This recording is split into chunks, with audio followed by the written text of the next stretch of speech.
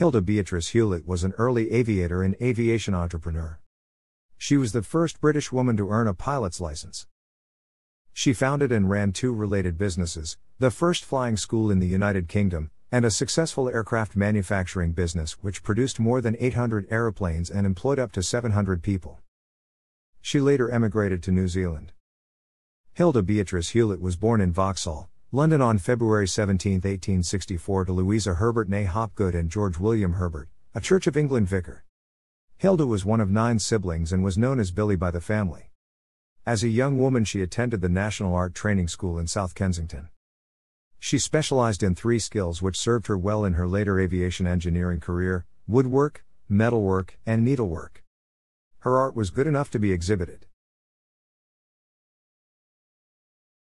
When she was 19 she visited Egypt with her parents, where I woke up from a narrow, conventional, stultifying childhood and first thought for myself. At the age of 21 she spent a year training as a nurse at a hospital in Berlin. She married barrister and writer Maurice Henry Hewlett on January 3, 1888 in St. Peter's Church, Vauxhall, where her father was the incumbent. The couple had 2 children, a daughter, Pia, and a son, Francis, but separated in 1914. Maurice Hewlett was unsympathetic to his wife's involvement in aviation and claimed, "Women will never be as successful in aviation as men. They have not the right kind of nerve." Hilda Hewlett was an early bicycle and motor car enthusiast. The family acquired a car and Hilda learned to drive, and was fined for speeding in May and June 1905 but was considered proficient behind the wheel. She participated in automobile rallies. Hewlett attended her first aviation meeting at Blackpool in 1909. Later that year, after adopting the pseudonym Gracebird, she traveled to the airfield at Mermillon-le-Grand, France, to study aeronautics.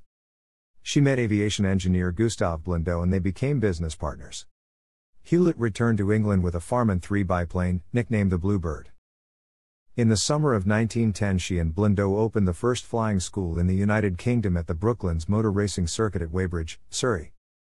Many people gained their first experience of flying at Hewlett and Blondeau's school, including Thomas Sopwith. 13 pupils graduated from the school in the year and a half it operated and, with a remarkable safety record for the time, there were no accidents. On August 29, 1911, at Brooklands, Hilda Hewlett became the first woman in the UK to earn a pilot's license when she received Certificate No. 122 from the Royal Aero Club after completing the test in her biplane. Hewlett also taught her son, Francis, to fly. He earned pilot's Certificate No. 156 on November 14, 1911 and went on to have a distinguished military aviation career in both the UK and New Zealand, making him the first military pilot taught to fly by his mother. He earned a Distinguished Service Order in 1915 and rose to the rank of Group Captain. Hilda Hewlett participated in airshows and aviation competitions. On September 11, 1911 she flew her Farman biplane in an airshow at Chelsea Meadow, Plymouth. In 1912 Hewlett won a quick start aviation competition. Hewlett and Blondeau started an aircraft manufacturing business, Hewlett and Blondeau Limited, which was managed by Hewlett. They built Farman, Cowdron and Henriette aircraft under license. The business began at Brooklands, moved to Battersea, London, and finally settled on a 10-acre site at Leagrave, Bedfordshire, in May 1914. By August 1914 the company had produced 10 different types of aircraft. During the First World War, Hewlett's company manufactured more than 800 military aircraft, a specialized 90-horsepower engine which the British government considered vital to the war effort, and employed up to 700 people. After the war the business diversified into making farming equipment, but the factory had closed by the end of October 1920. The site remained unsold until 1926. A road in Luton, Hewlett Road, was named after her in recognition of the importance of the company towards the war effort. Hewlett had previously spent 9 months touring New Zealand, Rarotonga, and the United States, but it was not until the factory site was sold that she emigrated to Tauranga, New Zealand, with her daughter Pia Richards and Pia's family. Hilda stated, "The urge to escape from the 3 Cs, crowds, convention, and civilization, became strong. She enjoyed the outdoor life, especially camping and fishing."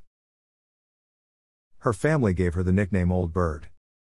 In June 1932 Hewlett was present at the inaugural meeting of the Tauranga Aero and Gliding Club. In July she was elected as the club's first president.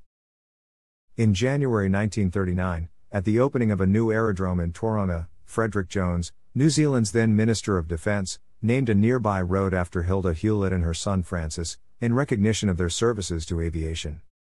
Hewlett died on August 21, 1943 in Tauranga, North Island, New Zealand.